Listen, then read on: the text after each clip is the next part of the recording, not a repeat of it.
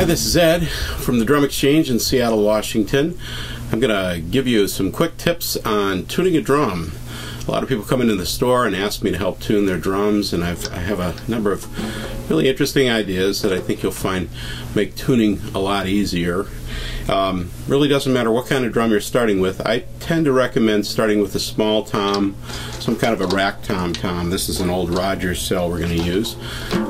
Something between a 10 and a 13 inch makes sense. Floor toms and bass drums are kind of peculiar.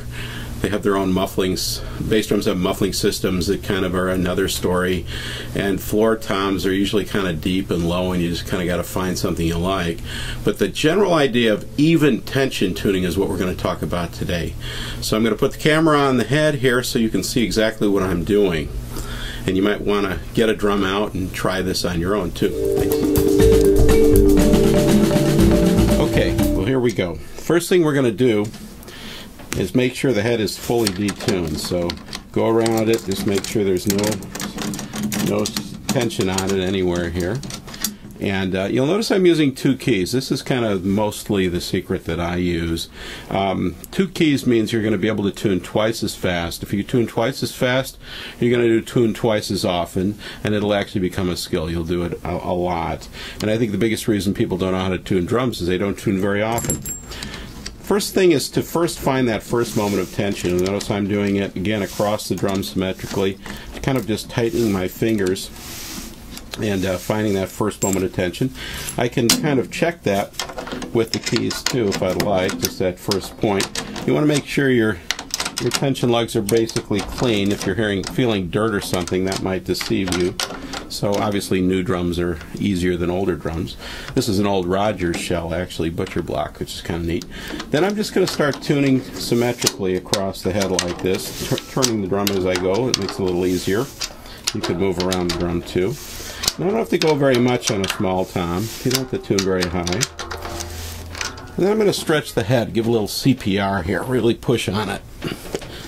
And that stretches the head out. Now the big thing about fine tuning is if you just kind of hit the edges, you'll hear generally how even the pitch is around the drum. But by putting your finger in the middle, it's like a guitarist when they're playing on the frets, they'll tune the harmonics. That's what we're really doing here. It gets rid of the lower fundamental, so you just hear the edges. Now you'll hear that that one's a little higher than that one, so I'm going to tune up. I prefer to tune up than trying to go down. Notice everything kind of moved up. And then of course if I push down on the head, it'll stretch it out. That's pretty good right there. And because if I'm tuning with 2 keys, every evenness over here is going to be the same as over here, so my head can tune very accurately. And then I might listen to the head, see what I like, if I like that general pitch. Flip it over and do the same with the bottom. So I'm going to first detune the bottom head to no tension.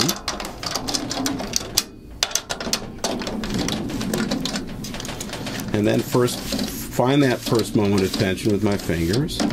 Maybe check it up here a little bit if I want.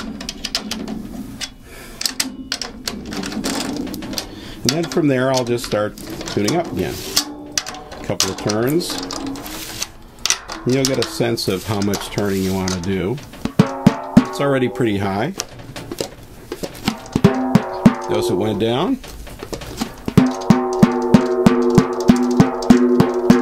This one's higher than this one, which means both of these are lower.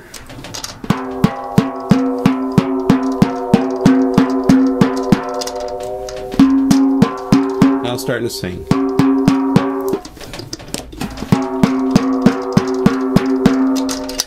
Even them out. It's pretty good right there. Make sure your mufflers are off. You don't want to tune with muffling, and make sure they're off when you put the drums on, because you don't want them pushing on the head while you're trying to tune it. Then you can check the bottom and the top tuning. The way you do this is hold the bottom and then tap the top and then reverse it. Now right now my bottom head is higher than my top head. You might like that tuning. So nice rich sound. If they're exactly the same, you might get a little more resonance out of the drum. In fact, just by pushing on the top head a little, I might be able to stretch it. They're almost the same now. Maybe a little warmer. The size of the drum can make a big difference as well. Deeper drums, a lot of people will tune the bottom heads lower than the top. And what happens then is when you hit the top head, the higher pitch will die quicker than the bottom, and you'll hear this kind of boom kind of a sound. That's a favorable sound for a lot of people. As far as how much sound you can get out of drum has a lot to do with the tuning perfection of the top and the bottom head, whether they're the same pitch. The shell has a vibration to it, the airspace inside. All of these things could be the same, and you could have a perfectly tuned drum that sounds really nice and rich and warm, and you may not like it. You might want a thuddier tone. Remember, by putting ring mufflers and moon gel or something like that on the drums, you can get rid of the over-ring and get more of a deader sound. Jazz players tend to like that. Rock players tend to like more of a thuddier sound like that. So experiment. What's really important to remember out of all of this is use 2 keys. It's an extra couple of bucks, but you're going to tune much faster as you go. Bass drums have muffling systems. They're kind of a whole other animal. Generally tune them evenly and make sure they're stretched out and go from there. Snare drums, I usually crank them pretty tight. So you're not really going for a pitch there as much as an overall snare sound. And we'll talk about in the next video about snares. So that's how you tune a drum in general. We'll talk about snare drums and maybe bass drums down the line. Your rack toms are the easiest to start with these toms. Floor toms are a little boomier. I would just go for even tension and not worry too much about pitch on them. And then there's a relative pitch between the drums. People always ask, should they be certain pitches? Just find pitches you like. Look at the diameters of the drums, and that's the diameter is from the inside of the rim to the inside of the rim.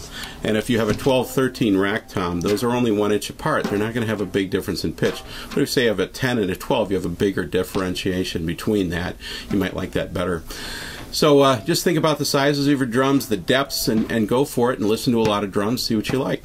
So if you'd like more information, go to our website. That's drumexchange.com, and you can email or give us a call if you have more questions. Feel free to come in if you want to have us to take a look at a drum and show you how to tune it in person. Otherwise, this video should hopefully help you out. We'll see you soon.